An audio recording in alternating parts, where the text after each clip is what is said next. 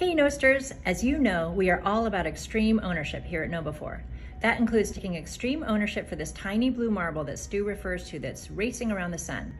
As an organization, we have committed to net zero carbon by 2040 and have a zero waste goal of 80% diversion rate from landfill.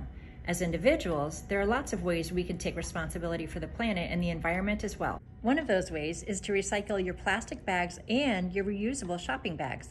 And guess what, Nosters? Starting today, you can recycle both of those at our Clearwater offices. You can recycle your plastic bags in any of the large bins that have a slot for plastic bags. You'll find these in most of our break rooms at the Clearwater Tower and the atrium.